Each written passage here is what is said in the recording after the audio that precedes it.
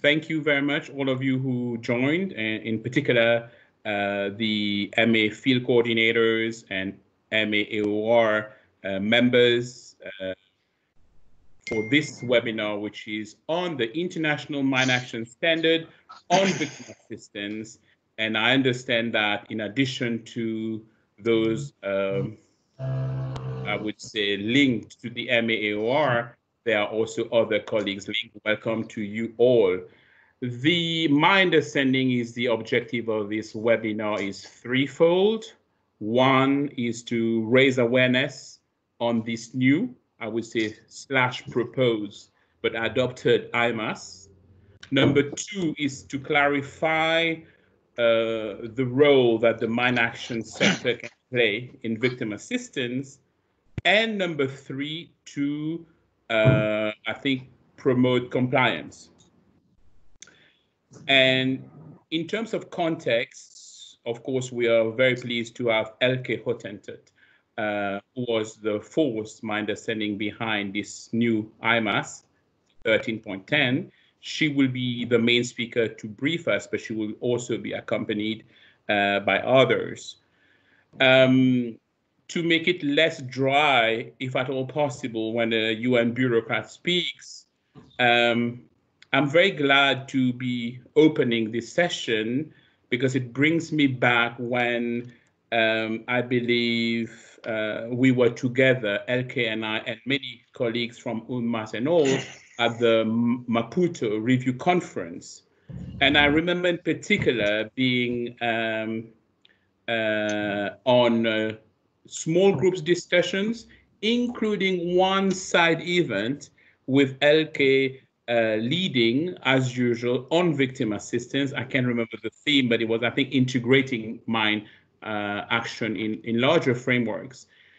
And then we went on a few conversations, and I can say that she was instrumental of influencing us to get our acts together to do the United Nations policy on victim assistance in mine action, which we updated in 2016, the one earlier having been in 2003. So I'm so pleased now we are finishing the circle because the UN policy on victim assistance in mine action refers to the IMAS to draw from. Now, the full circle, almost the full circle, we have a new product. And then I can bet you we, the UN, will be reactive and we will update the UN policy. So for the sake of clarity, I'm told it's worth noting that it's HI that led to the development of this IMAS, not necessarily the MAOR in which we are right now, although we were all very supportive of the process. She needs no introduction, but she's the policy lead arm violence reduction at HI and also has served for about 2 years as co-coordinator of the Mine Action AoR. And thank you to the other speakers that will be intervening as well. I'm told I need to shut up now. I pass the floor to Christelle, who would facilitate, but I understand we are under some time pressure. Welcome again. Christelle, over to you, please. Good morning, good afternoon, or good evening, everybody. Very pleased to see a large crowd joining us today. So the my first discussion point I would like to mention is that 18 years ago, the GICHD was commissioned by UNMAS to identify how mine action could best contribute to ensuring that mine and UXO survivors receive all necessary assistance. Can you hear me? Yes, we can, but we hear some background noise. Can whomever close your microphone, please? This is Bruno. There's some extra noise. Please check your microphone. S'il vous plaît, vérifiez que vos microphones soient éteints. Merci. So this study found that in many cases, mine action had played little operational role in direct service provision, but had been able to advocate for the needs of mine victims, as well as to help to mobilize resources for the specialist healthcare organizations and bodies best positioned to provide assistance to people critically injured by explosive ordnance, survivors and other persons with disability. One of the key findings of this study was particularly relevant to our discussion today, and it was the following. In 2002, the study found there was a widespread lack of clarity about the operational role of mine action in providing assistance to victims of landmines and UXOs. Despite the Berne Manifesto, the Declaration of Kampala, and the joint WHO-ICRC strategy on landmine victims assistance, and guidance provided by a number of organizations on the provision of service, or as it was called then, the care and rehabilitation of victims, clear guidance on the role of the mine action sector in victim assistance had not been available. Nearly 2 decades later, IMAS 1310 on victim assistance provides this much needed clarity. That's my opening point. And now I would like just to go over the agenda. So first, Elke and Rory will go over why we decided to do an IMAS on VA. Then Elke will describe what is victim assistance, as well as the principles of victim assistance. Then she will go over the scope of the IMAS, some also information about terminology, which is a critical issue. And we will also have, we will quickly zoom in the role of the mine action sector in victim assistance, because people in attendance are mine action operators and coordinators. Then we will have colleagues from FSD, HI, talk about the roles and responsibilities of mine action operators. And finally, Gary and Elke will walk us through the role of responsibilities of the national mine action authorities, and also of survivor organization, and of course also of donors. And if we have time, we will also talk about sex, age, and disability disaggregated data, as well as the human development model, if time allows. So we have a full agenda, and I am giving the floor to Elke. Please, Elke, you have the floor. Thanks, Christelle. Hello, colleagues, friends. Lovely to see you all here. Over 50 of us, that's wonderful. Daniela, may I kindly ask you just to put up the PowerPoint presentation? I will briefly speak really in a sort of back to basics moment on what victim assistance is. I'll then hand the floor to Rory, my colleague from the GICHD, before I carry on. All of us here know that victim assistance is a legal obligation, and you can go to slide number 3, Daniela, and that it is one of the 5 complementary groups of activities of mine action. The UN policy on victim assistance, just referred to by Bruno, recognizes the central place of victims in the response against mines and explosive remnants of war. Unlike humanitarian demining, victim assistance is also a part of broader, long-established domains such as health, education, labor, disability, social protection, and even poverty reduction. It requires a long-term commitment that should continue well after clearance work has been completed, and as such, really the ultimate responsibility to provide the necessary services to both direct and indirect victims rests with the state entities such as ministries of social affairs, health, education, labor.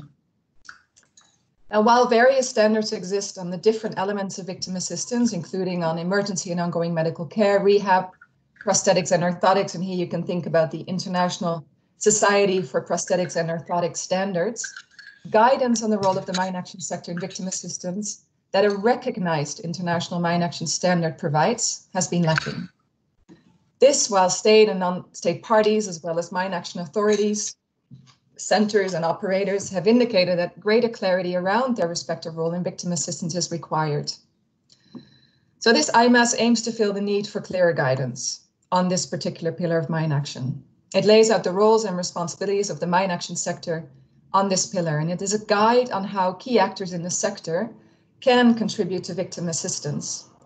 Each has an important role to play in ensuring that needed services are accessed and available, and it's a role that the sector is really well placed to give, given its privileged access to casualty data and its related knowledge on the needs and geographical location of people injured by explosive ordnance, requiring immediate medical attention, as well as survivors and indirect victims in a need of continuum of services. IMAS 1310 comes into force as soon as an actor receives mine action funding, even if this does not include funding for services in areas such as health, rehab, prosthetic orthotics, mental health and psychosocial support, or those that facilitate inclusion in school, work, or social life. So with that introduction, I would like to hand the floor over to my colleague Rory at the GICHD. He manages the secretariat of the IMAS for the IMAS review board. So Rory, the floor is yours. He will just highlight the process for getting to where we are today. Thanks, Elke. Thanks very much. Can you hear me? Can I just check that you hear me? Yep, just for those of you that don't know me, my name's Rory Logan. I work at the GICHD and I serve as Secretariat to the IMAS Review Board, which is chaired by UNMAS. And I actually note that the chair of the Review Board, Alan MacDonald, who I work for, is on the call as well. I've just been asked to give a quick overview of the process that led to where we are now, which is that we have a version of the document adopted by the Review Board. Now, obviously, as we've heard, that though IMAS has been in place for nearly 20 years, there hasn't until this year been a standard specifically looking at VA. Previously, the IMAS framework linked to the UN strategy and referenced to it. It was a reference to it was included on the website. But as of February 2018, the Review Board considered a proposal by HI that came from Elke and her team to actually develop a standard that would govern that pillar operationally and for the mine action sector. The board chose to give that mandate. They reacted positively and asked that HI and a group of colleagues go ahead. That the decision to push forward with a standard on victim assistance was included in the IMAS work plan that was also approved by the IMAS steering group, which is the group of director level people in the UN and the director of the GICHD that sort of sits above and provides executive steering for the IMAS framework. They included it in the work plan in 2019, and a technical working group was established, which spent most of 2019 developing the document. Now, that working group was quite ably led by Elke and co-chaired by Gary Toombs, who both of HI, who are also on the call.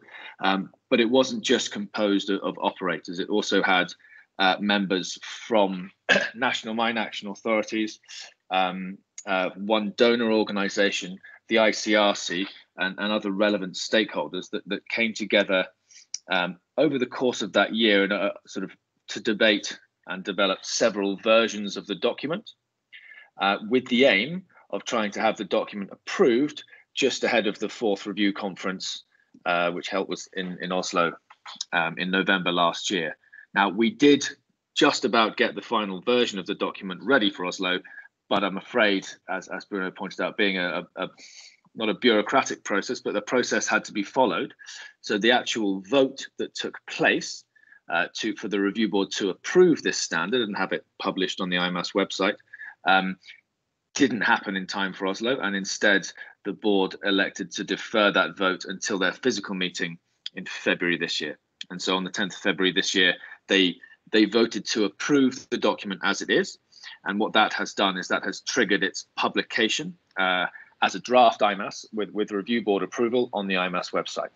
And when I say draft, it still requires to go through the UN governance system. So it has to be considered by the IMAS steering group, but given that they agreed to it on the work plan, that's hopefully just a formality. It then goes forward, once they've considered it, to the interagency coordination group for mine action.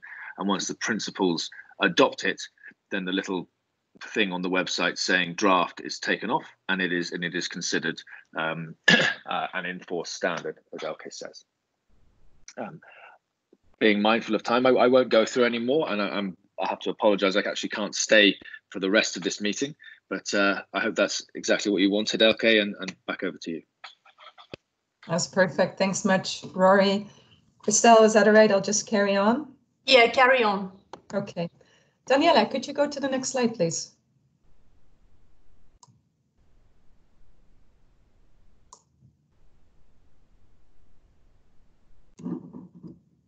Daniela, can you go to the next slide? Thank you very much.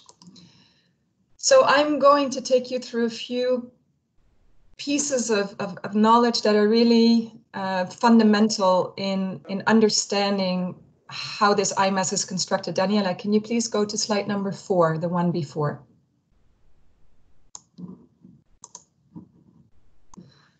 So what is victim assistance? I think it's important to unpack that first. So the international legal obligation on victim assistance recognizes that victims are entitled to receive a so-called range of age and gender sensitive services and an effective legal and policy framework. But let's unpack that. Consider victim assistance as a house, as it's drawn here, and I'm borrowing the image presented here by Cherie Bailey, who used to work with the Implementation Support Unit for the Anti-Personal Mindbend Convention a long time ago. So what we can see is that at the foundation of the house, we need data. What kind of data do we need? We need 2 types of data. We need sex, age, and disability disaggregated data on casualties, and time allowing, we will take a closer look at this later. Important here to understand that we have been pretty good at collecting sex and age disaggregated data, but we do not know who amongst casualties actually were people who were already living with a disability prior to having an accident with an explosive ordnance. We also need data on available services to inform people of what is available, identify gaps in service delivery, and to support, really importantly, referral. Of course, data collection and management needs to be done with respect for relevant data protection regulations, and data should be shared with appropriate national entities while ensuring that data ethics and protection principles are respected. The mine action sector has since long collected casualty data for the purpose of informing who to target for explosive ordnance risk education or what land to prioritize for clearance. It has not, however, been used to facilitate improved access to and the provision of services for victims. And so with IMAS 1310, the sector now also needs to analyze and share this data for this purpose. What does that mean? For example, it means reviewing the data to understand a range of things, including mortality versus survival rate of men, women, boys, and girls, in order to inform actors providing emergency medical care in the event of an accident. In order to make sure that in the event that a higher than acceptable mortality rate is found, in other words, anything over 12 to 14%, that medical actors can be aware of that and know that there's a lack of medical emergency services. Another example of analyzing this casualty data for the purpose of victim assistance is to inform actors responsible for providing services, whether rehab, prosthetics, orthotics, or in education in the event that the number of children amongst casualties is high, as we have seen in recent years, to carry the data out of the mine action silo, which is normally where it gets trapped, by communicating it to the Ministry of Education on the need to provide inclusive education. Sharing, identifying data about persons sometimes is not possible due to protection issues. In those instances, non-identifying data should be shared to enable authorities to plan the required services. As such, the data to which we as the mine action sector have access can contribute, if used for this purpose, to saving people's life right after an accident, or to enabling a child who has been blinded by an accident with an explosive device to go back to school, or an adult who has lost, for example, both lower limbs to access credit to set up a small business. So victim assistance, as you can see in this house, is built on this basis of understanding, on this data, and then it's comprised of 5 other elements. There's 4 service areas. So we have emergency and ongoing medical care. It's known like that in the mine action sector, but outside of the sector, that is actually called health. Another element of the house is rehab and psychosocial support, also covered under the sectors of health. And then there's socioeconomic inclusion, a bit of an odd term outside of the mine action sector, and instead is understood as inclusive education, inclusive livelihoods, and social inclusion. It is plain as day that related services are all part of broader sectors. And while the sector has a role to play in facilitating access to these services, it is also clear that it is not within the mine action sector's remit to deliver these services, nor that it is necessary to develop a parallel set of services, as was something thought in times past. I'd like to take a moment to just look at casualty data collection efforts by the sector, as I believe it risks being less clear that this too should be part of broader national data collection work, whether on injury surveillance, social protection, information management systems. Unfortunately, though, this data tends to get stuck in an IMSMA, an information management system for mine action database, without it being communicated to relevant authorities and service providers. This is a huge missed opportunity that, in addition, carries the risk that this data is lost when a country reaches its Article 5 obligations, and with that sees the closure of its mine action center. Think of the case of Uganda, where with the closure of the Ugandan mine action center, all casualty data disappeared. It was not shared with relevant authorities and as such was not actionable to them after closure of the mine action center. This is not a sustainable approach to data management and underscores the fact that casualty data has so far not been collected for the purpose of victim assistance. The roof of the house that you see here is made up of national laws and policies. These should be developed and implemented to ensure budgets, strategies, and programs are in place to deliver this range, this continuum of health, education, labor, social protection, and other services in response to a solid understanding of needs in terms of who, where, and what. The roof of the house also includes the development of legal and policy frameworks to guarantee the rights of victims with a view to ensuring opportunities in society on an equal basis with others. It's important to know that these policies and legal frameworks need not to be developed for victims alone and instead should cover people critically injured by an explosive device alongside other people with life-threatening traumatic injuries. It should treat survivors alongside other persons with disabilities, and it should treat indirect victims alongside other vulnerable persons. In certain instances, the Mine Ban Treaty and CCM obligations on victim assistance have led to the development of a national action plan on victim assistance in those countries where a response to injury, disability inclusion, or social protection were not prioritized. It was the case in Chad, in Algeria, and in Tajikistan, for example. In these countries, victim assistance created a national dynamic that led to policy and program development, that led to the provision of services and the enactment of rights of victims and a range of people with similar needs as them. While identification and referral are not mentioned in this House of Victim Assistance, related services are vital if victims are to access available services.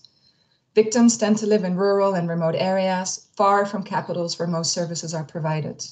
Many barriers exist, including time and cost, to reach services that tend to be based in those urban areas. Absence of childcare and accommodation, lack of information or physical access, and discriminatory attitudes. Identifying victims where they live and supporting them to access services is a vital step in ensuring increased participation and improved quality of life.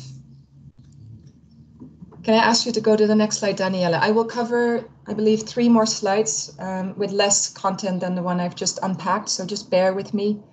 The interactive part of this webinar will start shortly.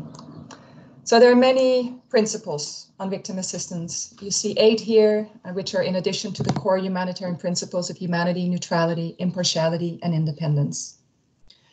I will definitely not unpack all 8. Instead, we'll focus on 2, non-discrimination and accessibility. Now, if we have time afterwards, I might also unpack the rights-based approach. Whilst the important principle of non-discrimination was not fully embraced by the sector in its earlier years, I believe we now have nearly an all-encompassing understanding that we cannot favor one group of persons over another. This means that we now appreciate that access to services should not depend on the cause of the injury or impairment, but only on need. The Convention on Class Definitions makes this clear for once and for all. Said differently, if an operator conducting non-technical survey meets a person in need of service, for example, a prosthetic leg because of a mismanaged diabetes, this person is just as eligible to receive information on available services as a survivor. And you'll see that provision of information about available services is a core component that should be now fall under the responsibility of the mine action sector as per this IMAS. The principle of accessibility is equally key, in that this entire IMAS is written to increase people's access to services, to eliminate some of the most fundamental barrier to accessing services, and this is a lack of knowledge about available services. There's also a huge lack of knowledge on the part of service providers about the needs and geographical location of survivors and other people in need. Now, this document, we believe, as you will see as we go in it with my colleagues, is a much needed document. It has been welcomed by the sector, but it will also, as you will shortly see, open up areas for debate. Let's make it clear that we at HI do not have all the answers and that we look forward to exchanging with you on that. Can you go to the next slide, Daniela? So let's take a brief look at the scope of IMAS 1310, which is slide 6, Daniela. IMAS 1310 recognizes upfront that the ultimate responsibility for victim assistance lies with affected states. It describes that particular roles and responsibilities of the mine action sector in supporting victim assistance. Specifically, it articulates the roles and responsibilities of national mine action authorities and national mine action centers, who are working in support of relevant government entities charged with coordinating and providing services and with developing and implementing policies to meet the needs and address the rights of explosive ordnance victims amongst their broader population. This IMAS also identifies the role of mine action operators and donors, as well as the UN and survivor organizations. Rory well explained the development process for this IMAS. In addition, there was another step, which was that HI met with approximately 30 people in September of 2019 to define the actual roles and responsibilities of affected states. We met with representatives from 17 countries. In addition to representatives of these countries, the ICBL was there, as well as the Implementation Support Unit to the Mine Treaty and IMAS. Let's move to the next slide, 7 on terminology. I will really only speak to a few of the terms being used. As all of you are really familiar with the IMAS series, 3 terms are used to indicate a degree of responsibility or intended degree of compliance to conduct certain actions. These are the terms shall, should, and may. In layman's language, shall translates as a must, should as pervert, and may as optional. Now, while in the earlier days of the Mine Treaty, there was still a lack of consensus as to the meaning of the term victim, this is fortunately no longer the case. I trust you're all familiar with the terms victims, direct and indirect victims, and survivors. If you had a chance to review this IMAS, you may have noticed that the document also refers to another term, namely critically injured, in the section that lays out the role of mine action operators. A critically injured person is a person that has not yet been medically stabilized and may still die from their injuries without accessing life-saving emergency medical services. The Victim Assistance Expert Group charged with the responsibility of developing this IMAS felt it was important to also refer to this group of direct victims, given recent trends to increasingly refer to survivors and less to victims. This shift brings with it the risk that the need for access to and the provision of life-saving emergency medical services for people critically injured is forgotten, knowing that this can greatly reduce the mortality rate, i.e. ensure that many people injured actually become survivors. The IMAS makes special mention of this group of people. I go to slide 8 on the role of the mine action sector in victim assistance. So you could see this as the terms of reference for the mine action sector in victim assistance. This is section 6 of the IMAS. Section 7 then breaks it down per actor. Now, I just want to remind everybody who's here that victim assistance should be implemented in what's called a dual approach, also called the integrated approach. With, on the one hand, I should be clear by now, multi-sector engagement by non-mine action actors that reach people that are injured, survivors, and people otherwise impacted by explosive ordnance accidents. On the other hand, there should be specific victim assistance efforts undertaken by the mine action sector in 4 core areas. First one being information management, including data collection, analysis of disaggregated data, and dissemination of aggregated data. The second area of work is referral of victims and other people with similar needs to relevant service providers through the appropriate government body using existing referral mechanisms if available.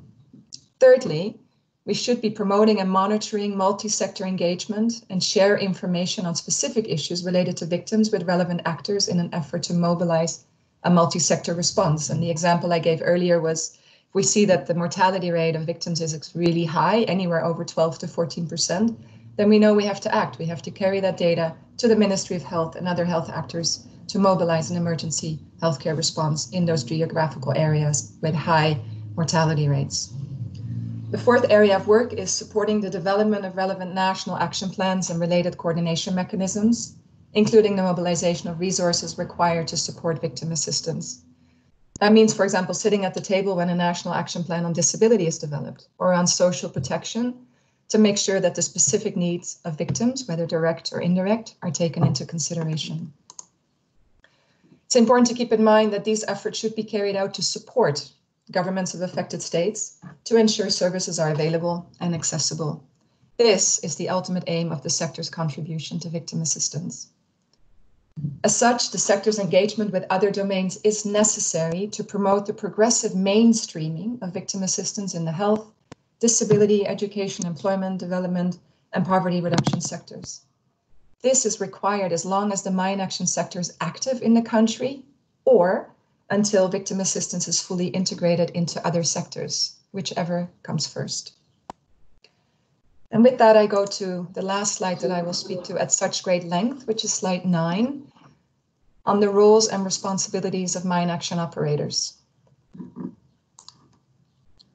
Could you move to the next slide, Daniela, please? Thank you.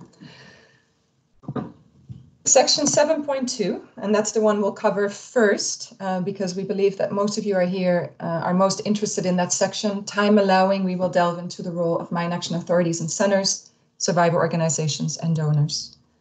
But depending on the debate that this is going to raise, we may not get to that today. So Section 7.2 outlines the roles and responsibilities of mine action operators. And whilst other mine action actors in this IMAS are addressed by should, operators' role is defined as shells.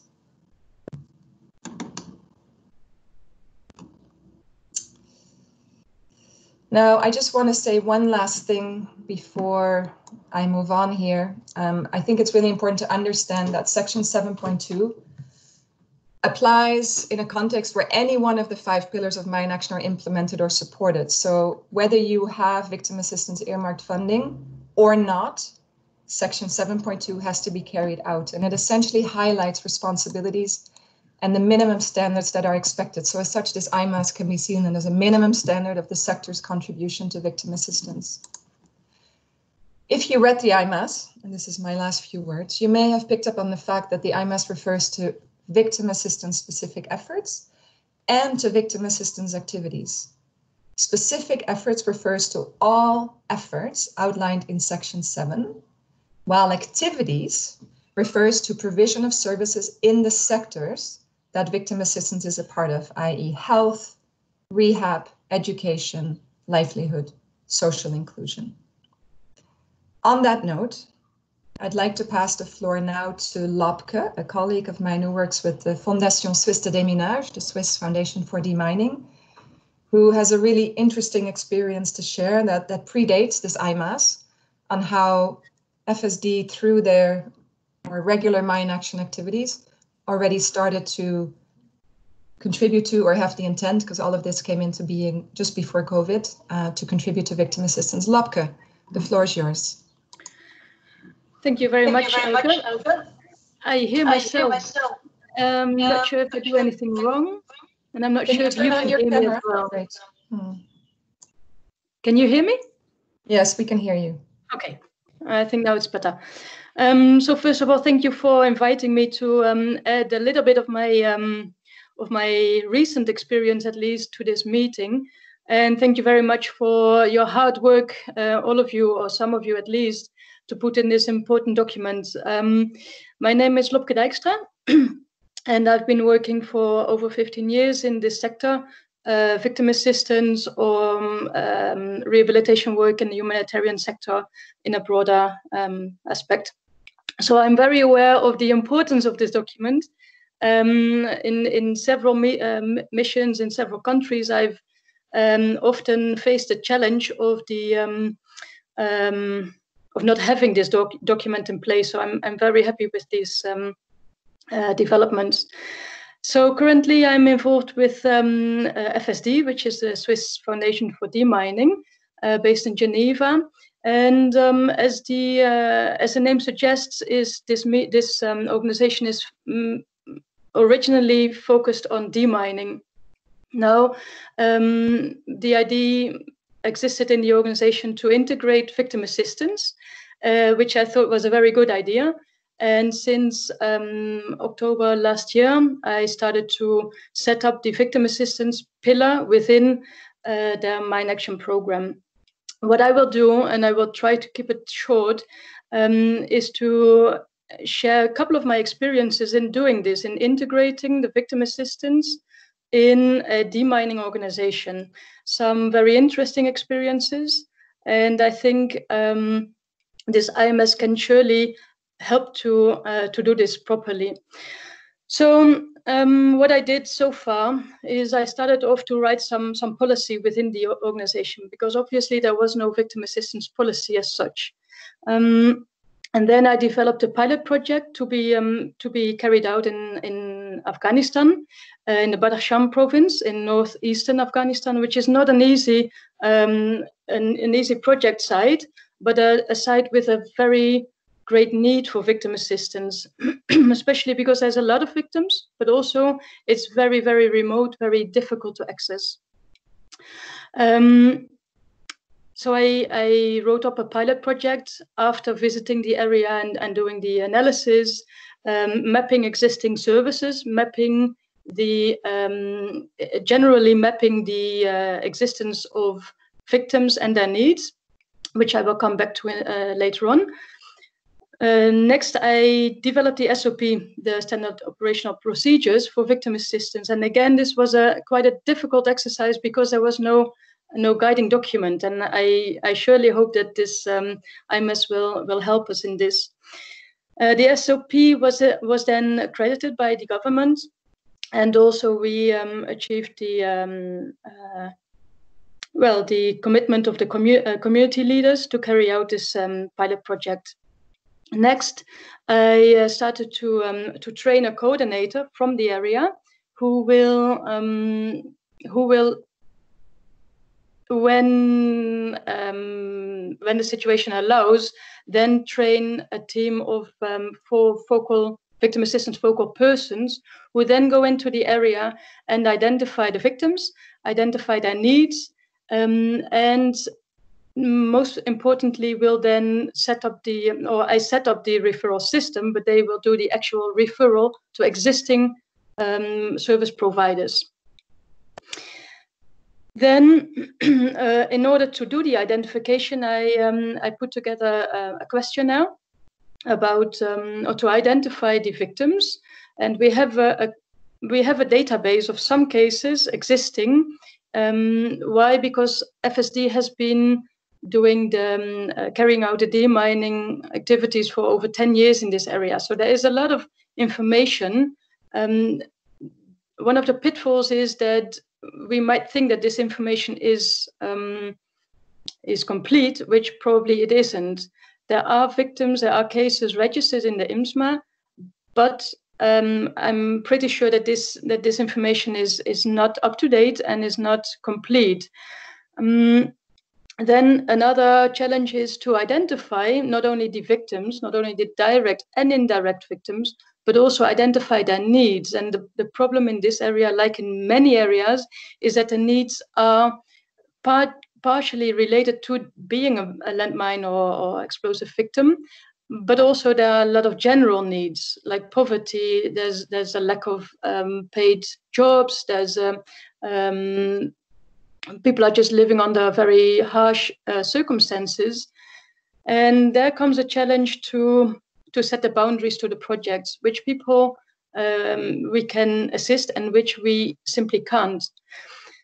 Now this comes to the or to come back to this the form that I developed and should be tested once the activities can be carried out. This will not only cover well, this questionnaire tries to distinguish the needs and the issues and the problems that people are facing, whether they are related to being a victim, yes or no.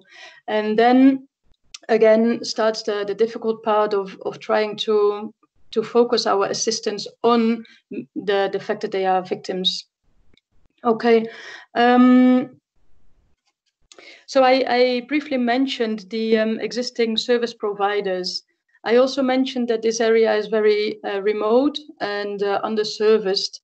Now there are service providers like ICRC, but as Elke also mentioned, they are located in the more urbanized areas, while the victims are located in the local and in the remote areas. Now the transportation is one of the main problems that provide people from access these services, and also information. People simply often don't know. They don't know which services exist, and also they don't know their rights. So what we try to do in this project is to bridge that gap, basically, is to identify, refer where needed and possible, make sure that this referral is not only done on paper, but is actually carried out. And last step is also to evaluate if the services provided were actually useful and did improve the quality of life. Now, going from the quality of life, I can move on to the observations that I did while setting up this, first of all, this pilot project. Because the victim assistance, in my opinion, is very much aims to improve the quality of life of landmine and other explosive ordnance victims, whereas mine clearance is much more measured in quantitative data, and this is one of the first differences that I realized between, for example, demining activities and victim assistance activities. So the differences in measurement, differences in targets, in goals, and also in a broader perspective. Whereas mine clearance is a job that, in the end, hopefully, it is finished. Whereas victim assistance is an ongoing job. And this is one of the very obvious, but also obvious topics. But also, I realized that there's this is often overlooked, is that the victim assistance is a long-term process. The collaboration with other actors, the sustainability, the accountability, and the governance are topics that are very different in, for example, mine clearance. Another difference that and a challenge that I came across is the language. We are talking about different things. We are talking about different needs. We are talking about different persons. And also the people who carry out this work come from different backgrounds. Demining, in my experience, is often done by people with a military background, whereas victim assistance has strong relationships to the health and social sectors, but also education, work. There's so much related to it that is not necessarily related to other mine action pillars. And I think this is a big challenge ahead of us. Another point that I never realized so much until the last couple of months is that there's also a different perspective when you look at donors. Donors that are funding demining activities are not necessarily interested in funding victim assistance. And again, the long-term commitment requires a very different donor than the relatively short commitment of land clearance. Another thing that honestly surprised me a little bit is that there's still some sort of idea that once a person has received services, the job is done. And what surprised me is that this is still also the approach of service providers within the victim assistance sector. For example, I was setting up the referral system with the ICRC clinic in one of the, or in the nearest town close to this project site, is that this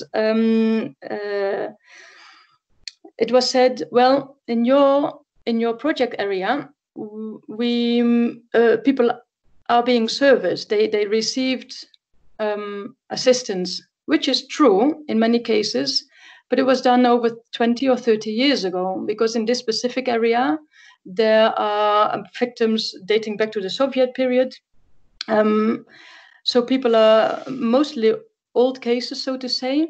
And I was a bit struck by the fact that even ICRC somehow has the perception once somebody received a prosthetic limb, then the job is done, which I think is a very obvious mistake.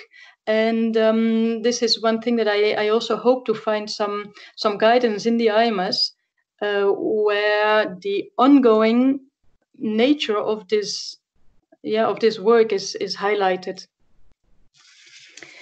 So these are a couple of. Sorry, go ahead. Can I just ask you to wrap up? And the next speaker will be Gary Toombs, who is the EOD Global Specialist of HI based in London. And I'm going to ask also Daniela to put on the screen the page 12 of the IMAS on VA, the chapter on the 7.2 on the mine action operators. But if you have a last point, Locker, please go ahead. And meanwhile, I will ask the 70 participants to start putting questions and feedback in a chat box. Thank you. Locker, you interrupted me at the right moment, because I was about to finish up and say thank you. And let's see, let's move on with the next speaker. And thank you for this opportunity to add a little bit of my experiences. No, thank you very much. It's very encouraging that FSD is already trying to implement the IMAS on VA and has hired you to help them with that. So we're very pleased about that. Now, the floor is you, Gary. Okay, thank you, Lubka, and thank you for the introduction, Christelle. As a mine action sector, it is really important to appreciate that the 6 elements comprising of victim assistance are, and effectively should be, part of broader sectors and broader efforts. We also accept and understand that the vast majority of victim assistance, including emergency and ongoing medical care, rehabilitation, psychological and social support, facilitation of and access to education and economic inclusion, is managed outside of the mine action sector, although the sector does have an important role to play. IMAS 1310 has been produced to define how the mine action sector can do this, and I would like to take this opportunity to thank the VA Working Group and the IMAS Review Board for getting it across the line and approved so promptly. It certainly has been challenging, and simply finding a common language, as Lobka alluded to, between the mine action sector and the broader sectors has been difficult. Let's take the term victim assistance, for example. Now, outside of the mine action sector, the term victim assistance is not used in the way that we in the sector understand it.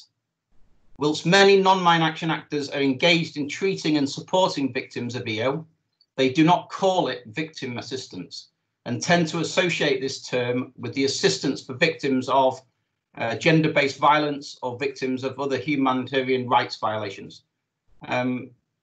So again, that's quite important to understand. some of these agencies are organisations that are providing health services or those that facilitate access to schools and work opportunities for explosive ordnance survivors and other persons with disabilities. So it is quite a big sector. IMAS 1310, like, when does it apply to us as a mine action operator?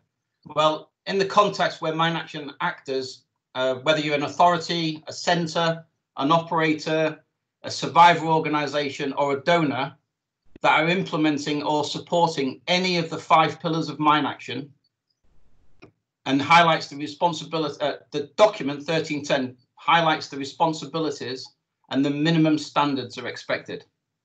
Okay, as Christelle mentioned, I'm going to talk specifically about 7.2, the responsibilities of mine action operators. And as you can see on the slide, it's been clearly stated out. I'll read through it, the first one, just to give an idea, but it states that mine action operators or their implementing partners undertaking victim assistance on their behalf shall, and that's very important, you shall inform the National Mine Action Centre and the affected communities of all your VA activities and available support. So you need, even if you're not doing anything, you just need to inform the national authority, okay, this is what we're doing, and this will come into section D, E, F and G. We need to ensure that any victim assistance activities you undertake comply with relevant national and or international standards and relevant health, education or socio-economic policies. The third sort of task is to ensure that partner VA organisations are registered with the relevant ministry. Now that could be the Ministry of Health, and if there's no national authority or governing body, there may be other actors locally that are working. So again, you need to make sure that they are competent, suitably trained and qualified. You need to collect age, sex and disability disaggregated data on people killed, critically injured and survivors in line with relevant data protection regulations, and ensure relevant data is shared with the appropriate national entity, whilst obviously ensuring that data ethics and protection principles are abided to. Now that's really important in some contexts. Okay, so you need to be aware of that and factor that in. Support the dissemination of any directory of services to survivors, indirect victims and others with non-life-threatening needs for whom a lack of information is the main barrier for accessing available services. Identifying and facilitating access to, or if unavailable, provide emergency medical transport of people critically injured by EO and any other person with life-threatening injuries to a nearby healthcare facility in an area where you are operating in. Finally, you need to communicate the needs of the people that's been critically injured, survivors and indirect victims on the basis of available data to donors and actors in the sectors of which victim assistance is part, in order to engage in a broader multi-sector support. Now, these 7 responsibilities outlined are a minimum standard and are to be implemented even when there is no VA earmarked funding within the mine action budget. So as an operator, we need to factor these additional tasks or responsibilities in when we are conducting our mine action programming. Now, that was very brief and very quick, but that concludes my very short presentation. Do you want me to pass over to Sophie now, El, or do you want me to open up for questions? Perhaps I can answer one of the questions that in the chat box, and then we go to Sophie. If Sophie, are you there? Are you ready to take over after a short intervention by me?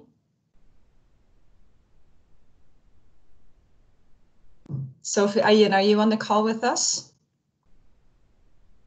Yes, yeah, I'm here.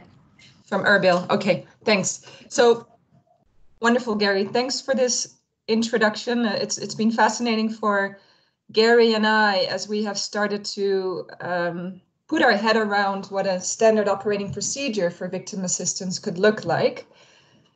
That it is quite complicated, perhaps even more complicated for an organization like HI, which is multi-mandated. You know, we do our clearance survey, AoR activities, but then we also are so-called victim assistance operator, a word that I don't like to use, but we provide, services in prosthetics, orthotics, MHPSS, inclusive education, etc. So even for us, having chaired the victim assistance expert group under the IMAS review board, it has been really interesting to see how when we actually start to try to put down in practical terms what the implications are for our teams working on the ground on survey or land release or risk education, what this means, that it raises a lot of questions. So as I said earlier, we don't have all the answers, but I'm going to try to answer one of the questions that was asked by Henry Bonin. Thanks, Henry, for your question. I'll just read it out. Henry asked if it could be considered that in some contexts where needs are not covered by health sector compared to the extent of the needs, i.e. there's greater needs than the health sector can meet, could the HMA sector and funds directly support health services as a part of VA role? And is this described in the IMAS? So clearly the IMAS is not going to give you any guidance on how you should deliver mental health and psychosocial support or deliver prosthetic legs. But the answer to your question is yes. We can, of course, ask for victim assistance activities to be funded as part of a broader Mine Action envelope. Humanity and Inclusion regularly applies for funding for rehab, prosthetics, orthotics, mental health, psychosocial support as part of this broader Mine Action envelope. HI is a multi-mandated organization, as I just said, so it's easy to do for us. But for other Mine Action operators who don't have that skill set necessarily under their roof, it is an option to engage an implementing partner to undertake these activities. The IMAS, in that sense, gives you a couple of guidances, particularly A to C in section 7.2, which would oblige you to make sure that the partner that you're engaging, for example, to do MHPSS, it might be a survivor organization that's going to apply, provide peer-to-peer support, actually is registered with the relevant authority. So your task is to make sure that this is the case so that you can be ensured that your implementing partner is delivering quality services. I hope that answers your question.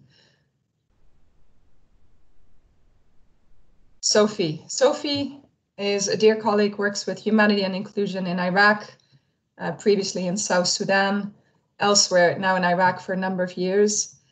I asked her to speak briefly just about an experience of the HI program there to demonstrate how HI already as part of, and Sophie will speak to our explosive ordnance risk education activities if I got it right, have been complying with this IMAS, so have been contributing to victim assistance through explosive ordnance risk education activities. Sophie, can you turn on your camera and the floor is yours. Hi there. Hi. Okay, hopefully you can hear me clearly. Yes. So I'm just going to talk a little bit on the practical terms. So aside from our victim assistance programming, how we integrate some of these activities into our risk education programming. So some of the things that we've undertaken over the last couple of years has been to train all of our risk education staff in inclusion and disability awareness so that we're speaking the same language, so that they are able to identify needs from the populations that they're working with, and to understand the terminology and also to promote a more inclusive activity within the community. This also applies to our community liaison staff within the clearance teams. We've also trained them not only to identify people who might need services, but also to collect data on victims and accidents. We then can use this data to influence our risk education programming with regards to whom we should target. Similarly for our clearance programming, but then also with regards to identifying the services that are needed for these populations. So we can collect and use the data through risk education teams. We've also trained all of our risk education staff to deliver psychological first aid, which is the first, it's the sort of recognized MHPSS approach for people who are having first contact with families. So recognizing that they may be asking families about victims, so people who are injured or killed within their family, to be able to provide that immediate support to a family so they feel equipped with the skills to do that, before then advising the family about their rights, the services that are available, making referrals to those services and collecting the data. So in a nutshell, That's how we've kind of actively integrated it into our risk education programming. We then obviously link this with our more diverse programming on victim assistance and have created referral pathways between the different project teams. That's it. Thank you very much. I see there is a question coming from Keiko in the chat box. Keiko, do you want just to ask your questions, please? And maybe if you could say a little bit about your organization, which does a lot on victim assistance. Hi, everyone. Thank you so much. My name is Keiko, working for a Syria response on my action, and especially focusing on victim assistance. And I really share a lot of the point of view with Rubke. When we started, we really start doing everything in the darkness. There are no SOP written, there are no guidance on SOP. So because we are more heavily involved in the health sector, so we use our standard health indication, etc. But at the same time, for multi-component of the victim assistance, it's not only the health, inclusion, social awareness, and then also against the social discrimination, etc. So we really needed a multi-sectoral approach and then comprehensive package. We built on over the years. Each year we added one component, try to help the multiple package, but it was a struggle for us to reach that point. So like my question was, it would be useful to have some kind of the example package, maybe depending on your context, your organization capacity, you may not be able to adjust or adapt everything, but some example you can add it on to your ongoing activity. From our experience, some of the activity doesn't cost you much of the expertise, doesn't cost you much of the money. It's just on a bit of the planning from the beginning, and then it can create a huge impact and then difference to the individual life. So that's what I'm hoping. But Christelle has already answered.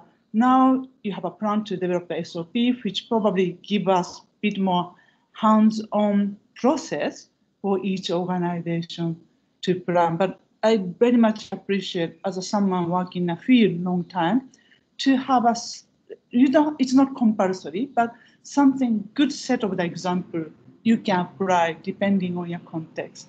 Thank you so much. Elke, would you like to add anything on the SOPs? Yeah, thank you, Keiko. Thanks, Christelle. So it is now up to each operator, any organization, whether commercial or not-for-profit, who is touching mine action funds will need to develop their own standard operating procedures. This will be something specifically developed by and for the organization, so adapted to their specific realities. National authorities in affected states will need to develop now a national mine action standard on victim assistance, again, adapted to their specific context, but in line with the international mine action standard on the topic that we're presenting today. What I'm curious to hear from my colleagues working in other mine action organizations, so I don't know if colleagues are here from MEG or HALO and PA, DDG, DCA, if you have any experience already with undertaking any of those activities described in 7.2, or if you have any questions about them. Of course, most of those organizations were part of the Expert Victim Assistance Working Group, but questions or comments or actual direct experiences like shared by Sophie and Lopke would be really helpful for us to hear.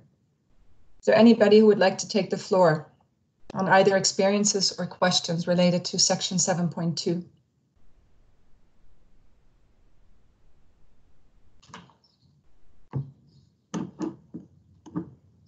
Clear as water, is that what this means? Well, yeah, from my side, I can just say that I think I'm not the one to take the lead on this because I'm not so much aware of the actual content. That's why on my side it was silent, but maybe some other people have different reasons to be silent. That's a very good point. I see that we have William Chemali, the coordinator of the Global Protection Cluster, who wants to take the floor. So great, but indeed, we would like also to hear from some of the mine action coordinators and the mine action operators who have joined us. You know, don't be shy. We know it's complicated, it's challenging. Share with us and ask questions. William, you have the floor. Thank you very much. I would like to confirm if you can hear me. Yes, we can hear you very well. Great. Well, with much less authority on the topic than the coordinators from the field, I wanted to first thank you for the excellent set of presentations, the excellent initiative of bringing us together on this important topic. I really like the simplicity of the message. I think it's an issue that has to be on the general radar of all donors and partners. Many of you have mentioned that this is a responsibility that touches on many other sectors and so on. So I really welcome this conversation. My comment and question is, what we're seeing during the pandemic now, or series of pandemics from Ebola to COVID-19, and the overall violent extremism environment, is that access to certain parts of territories is really slowing down in many parts of the world. And for victims' assistance, I assume that much of the follow-up is naturally converging, as you mentioned, to assistance from within the community through people living in the communities and grassroots organizations to do this follow-up. It would be great to hear examples of how this kind of local response societies are being interacted with. Are there plans to responsibilize them more? In an operational sense, is there any step-up game to really benefit from this active energy that could do a lot if well supported and empowered? I would stop here and get back to you, Christelle and Elke.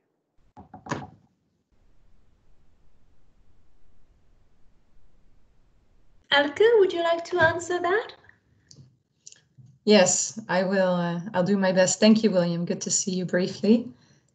Just to clarify that this international mine action standard only applies for non-governmental organizations or not-for-profit and for commercial operators. So it really targets a very specific set of actors. That said, you touched on something which is related to access, particularly in areas with recent or even still ongoing conflict. Access is often a huge issue. And we find that in many cases, the only people that are going into those areas that are not from those areas are the survey teams, are the community liaison people, are the risk education workers. For HI, our activities on victim assistance specifically and on explosive risk or education, explosive ordnance risk education are often trust building opportunities to go into communities where access is really, really limited. And access is limited, particularly because of the explosive threat. Then the mine action operators that are going indoor are often the only ones that are in touch with people in those areas.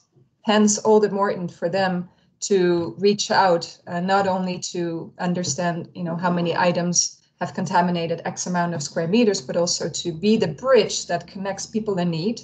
And that's why non-discrimination is so important.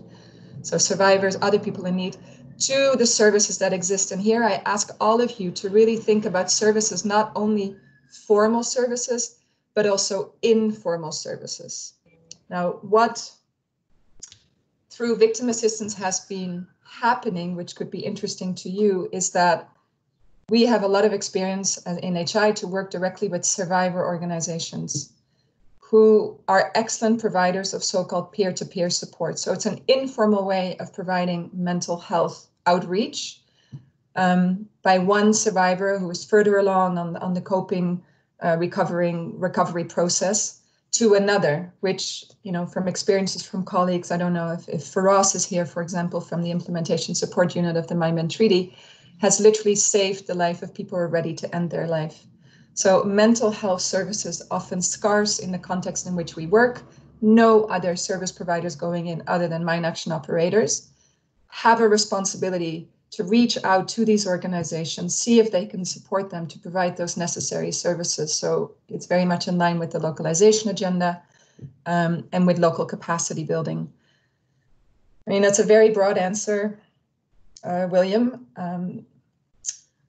But yeah, in that sense, just to cap this off as saying this IMAS really is for the mine action sector. There will be things that I think are relevant to take into other sectors, but it's not designed as such. And getting at this already was quite a challenge because we're asking a lot there where nothing was asked before. Thanks, William. Thank you, Elke. I see that there is a question from Abigail. Abigail, I'm going to give you the floor in 1 minute. I also would like to invite people to read the comment from Henry on victim assistance in Syria. Abigail, you have the floor. Thank you. I just wanted to say at the end, it's not a question, Elke, but just to say thank you so much. I can see that there are some people from Afghanistan in the meeting, and it just cast my mind back to something like 2010, when we started developing a dashboard for measuring the quality of implementers using UN funds, and we had no reference in which to decide whether people were doing VA well or badly or any kind of reference. So it's just really, really great that you and your team and everybody, many people on this call spent so much time looking into this that really will have a big and really positive impact. And thank you for doing that, Elke. Big work. Thank you for leading on it. Thanks, Abby. And Lionel, would you like to ask questions or contribute? I can see that we'll now see you on the video. Lionel, program manager in Nigeria for IMAS. And also coordinator for the mine action subsector.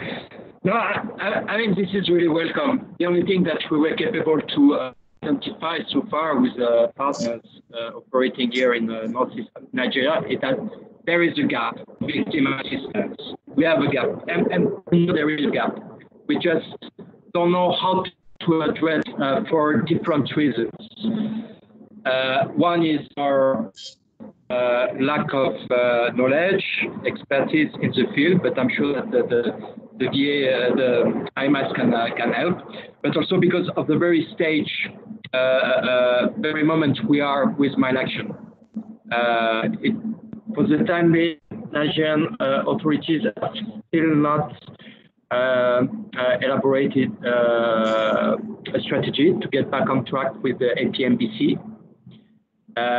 The military are in the lead in the region that is more affected by explosive ordinances. And just a point on what you say concerning access here, and I see exactly what you say. But here, the problem of access is not because of explosive. The problem of access is because of people who will kill you directly. So we cannot even access in the areas to do some mine action, some clearance, etc. So I don't have any other point except the fact that I have a feeling that we start from scratch. So now, what I will have to work on with partners, with national authorities, is how that IMAS, how all of this can be incorporated into different levels of approach. One being very, let's say, strategic or at the federal level, and one being very, very local. but also how to engage the donors, etc. So in essence, we need to develop a full strategy. Over. Thank you very much, Lionel. It just reminds me that IMAS on VA is actually an excellent advocacy tool for dialogue with national authorities. And perhaps, Elke, we can go to the rest of the presentation. I think that you had a slide to describe the role of the national authorities. Maybe we can bridge and go to that slide if you think it's useful. And I think you have probably an answer for Lionel. Please go ahead. Well, as Lena was speaking, and as I was still reflecting on William's question, I thought that it might be useful for you, Sophie, if you're still with us, to speak about the experience of the community safety committees that you have been developing in Iraq.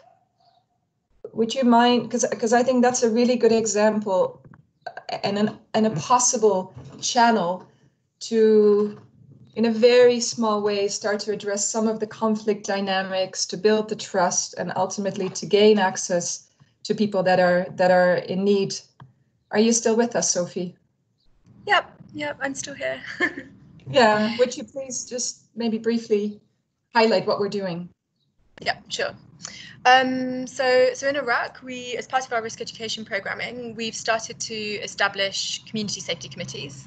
And these are committees of local leaders, but we also try and ensure that they're gender balanced, so they have women representatives on them, also that we have some youth, and also persons with disabilities or survivors.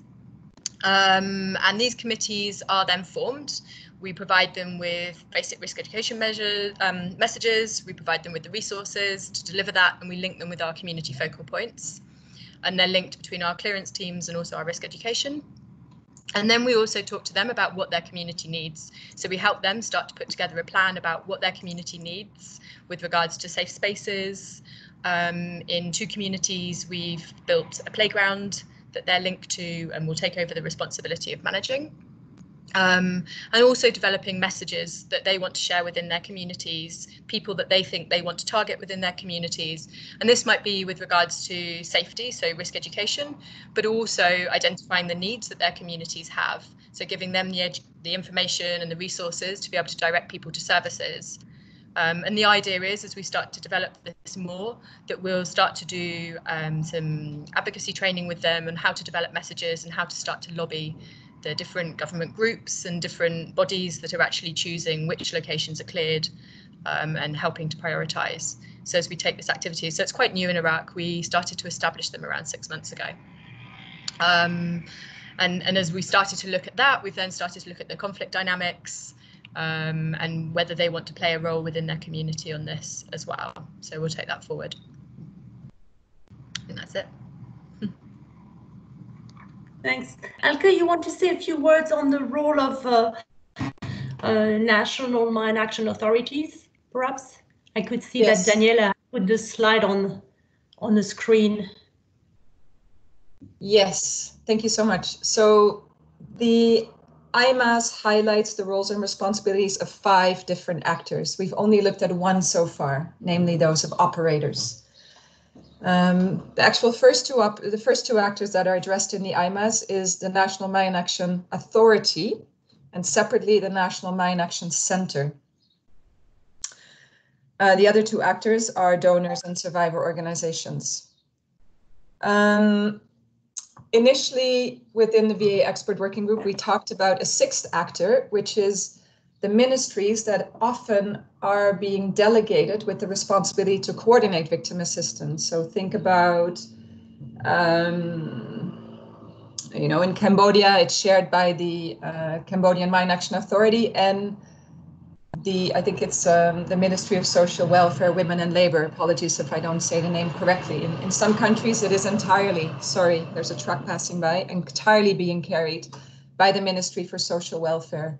Or MOSA MD in the past, as it was the case in Afghanistan. So we thought about creating a section on the 6th actor ministries. In the end, it was decided that no, it would be confusing because these ministries have a mandate that goes beyond victim assistance. It would be too broad, and instead it was decided that the section that covers national mine action authorities, which you see up on the slide, would also address the responsibilities of a ministry who has been delegated with the responsibility to victim assistance, to coordinate victim assistance, sort of in addition to their normal terms of reference. So these would be additional tasks that the ministry would have to carry out.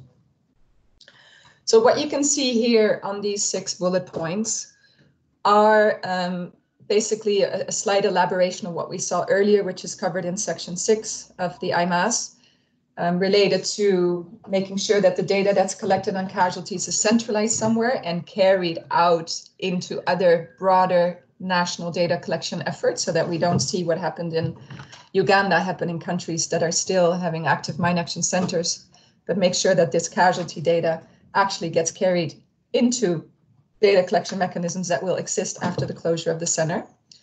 They also have the task to collect data on existing services if no other ministry is doing that in those areas where mine action operations are taking place. So clearly, a national mine action authority is not going to be charged to map services in all of the country, but in those areas where the sector is working, data needs to be collected through NTS, non-technical survey, not only for the purpose of understanding confirmed and suspect hazard areas, but also to understand what is the formal and informal system of services here, so that we know what services are there, create a directory of services that then should be carried in the pocket of every risk education worker, community liaison staff, clearance worker, so that if they come across somebody with a need, they can at least eliminate the first barrier to accessing services, which is a lack of knowledge.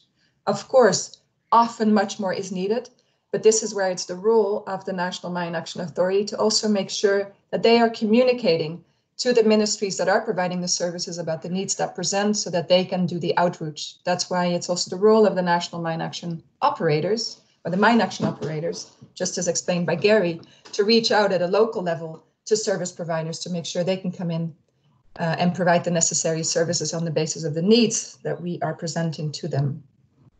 Clearly, the National Mine Action Authority should as such be promoting multi-sector engagement. It's to go to the Ministry of Health to say you need emergency medical response here, to deal with the ministry that's responsible for availability of prosthetic and orthotic materials and say, look, you know, we have X amount of new casualties here this year. We know on the basis of their injury that X amount likely will need a new prosthetic leg, knowing that children need 2 to 3 new legs every year. Say something about the data to the actors that actually can provide the services. The National Mine Action Authority should also promote participation of victims in, for example, the whole priority setting process, or in, as you can see, explosive ordnance risk education, promoting exclusive hiring practices so that risk education efforts are being carried out in part by survivors and other persons with disabilities, and ensure that these risk education sessions also integrate some very light disability inclusion messages to end, hopefully, or at least start informing the local population about the discriminating attitudes that exist, the superstitions that lead to people with disabilities, including survivors, being excluded from mainstream life. The section is quite elaborate in the IMAS. I think I will stop there. Gary, go ahead. I just wanted to say that obviously the main focus of the sector's VA response is going to be directed towards strengthening and the sustainability of the national effort to provide support to existing victims. And as the more land is released under the Mine Action Programme, we should see a noticeable reduction in the number of VO victims. But it's the responsibility of the National Mine Action Authority to collect that data that's being given to them by the mine action operators, and then allow them to inform them how best to prioritize the tasking order on where the mine action operators are going to be needed the most. Do you know what I mean? Yes, yeah, absolutely. Yep, so coordinating and targeting risk education, non-technical survey, technical survey and clearance on the needs based on the data that's being provided by the mine action operators is really important in the prioritization process.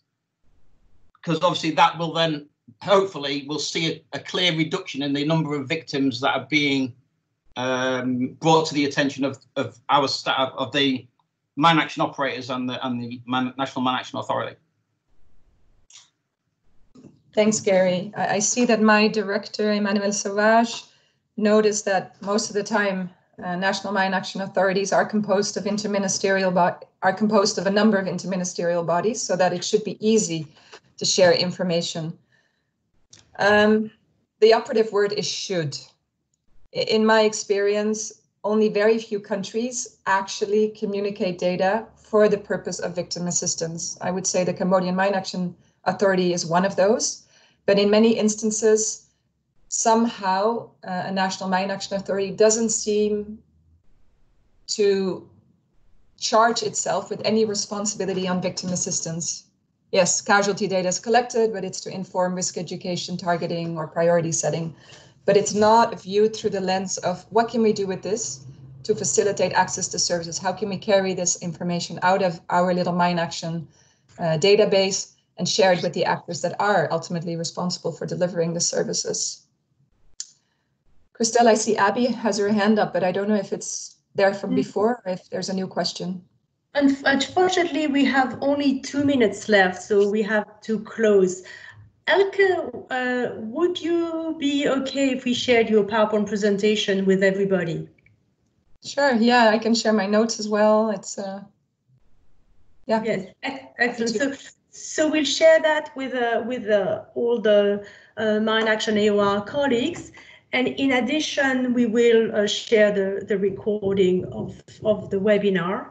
I would like just to stress that a number of colleagues work in countries where the governments are not necessarily very interested in implementing victim assistance, or where there's some major difficulty in, agreeing on what the mine action sector should do in this country. And so that adds a lot of complexity to what we are trying to do, because we'd like them to coordinate among themselves. But in the end, we also need to coordinate with other humanitarian actors to provide this multi-sectoral assistance, pending a situation where maybe the government will take full leadership on that.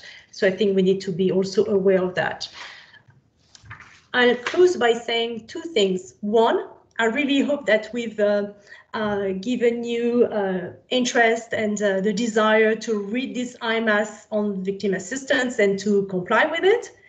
And secondly, I wanted to say that as part of the Humanitarian Needs Overview Humanitarian Response Plan cycle, which is going to start very soon, I hope that the Mine Action AoR coordinator will convene a discussion with the operators to see what is the best way to take this forward. And since we all know that funding is a problem, I hope that there will be proposal in those humanitarian response plan to address the gap.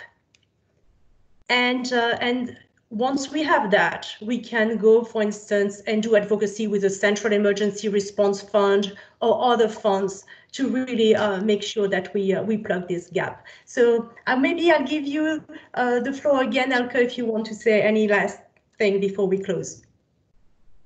I'm hard pressed to close because I see 2 people have their hands up, but we can continue the discussion. Zareen. Yeah, I mean, if Zareen, you want to take the question from Zareen? Okay, Zareen, go ahead. Thank you very much. And all colleagues, and congratulations this very unique and good work which you accomplished. It is highly appreciated. Just to let the colleagues and everyone, it is a very good job which is done, but it is not difficult to apply somehow. From Afghanistan, in our context, in Mine Action Authority, we have developed AMAS, Afghan National Mine Action Standard, in 2012.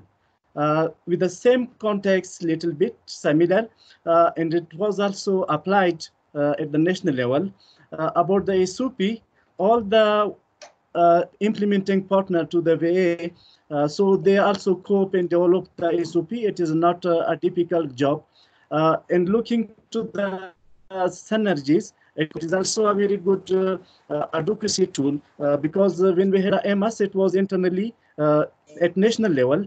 It was a little bit challenging for the advocacy, for the resource mobilization. But now, with the global support, widely and globally, because it has very synergies with many other legal documents, conventions, which is ratified by many states. So it is a good tool to help us a lot for resource mobilization. And also the colleagues might be agree with me, there is very limited fund allocated, resources allocated to the victim assistance. So hope the Mine Action Authority itself and the Mine Action operator, donors and those who are making advocacy for resource mobilization to improve this fundraising for the victim assistant as well. About the 7 point, it is very relevant and it is very applicable. In our context, all the colleagues they are using to develop the SOP, they are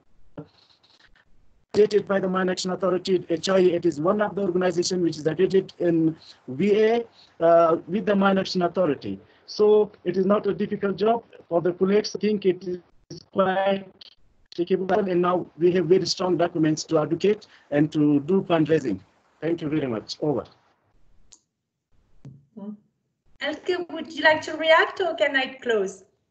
Just one message that I'd like to pass. If anybody, that joined this session, what I would hope for you to walk away with is to appreciate now that it is possible and now necessary to contribute to victim assistance, even if you're not getting any funding for victim assistance, but you're doing your regular, call them traditional mine action activities. You can actually make a contribution to improve the quality of life by, referral and improving access to services and getting the data to the actors that can actually do something. So we have a role to play as the mine action sector. It is not the entirety of victim assistance, but we play a really important bridging function. So I just hope that colleagues, friends will walk away seeing this as a minimum standard. This is the least I have to do if I work in a mine action or in an explosive ordnance affected area, even if my program is doing nothing that's funded by mine action funding for victim assistance. Just as part of our risk education, our community liaison, we need to add a couple of tasks to the terms of reference of the different staff working in the field so that they play their role in facilitating access to services. My last words. Thank you, Christelle, for facilitating, Bruno, for chairing.